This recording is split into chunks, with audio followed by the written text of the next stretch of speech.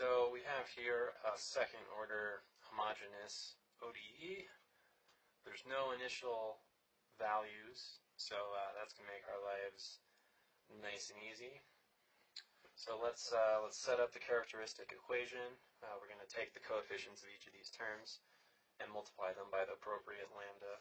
So we're going to have 1 times lambda squared minus 2 lambda plus 10 equals 0. Alright, so there's not a very easy factorization of this. So to find the roots, we're going to have to use the quadratic formula.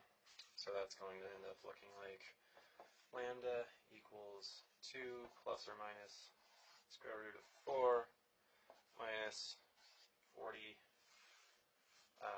over 2. And if you just plug that into a calculator or do out the arithmetic a little bit, which I'm not going to do because I really hate arithmetic, that's going to be 1 plus or minus 3i.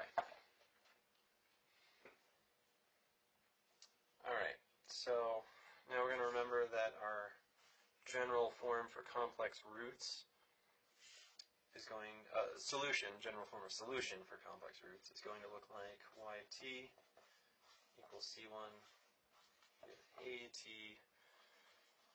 cosine bt plus the sine version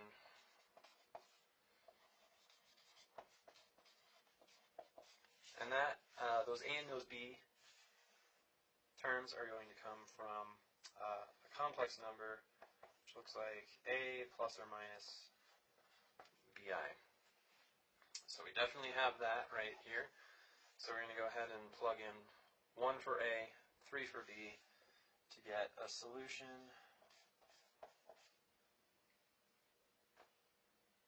which, sorry, little mental lapse there.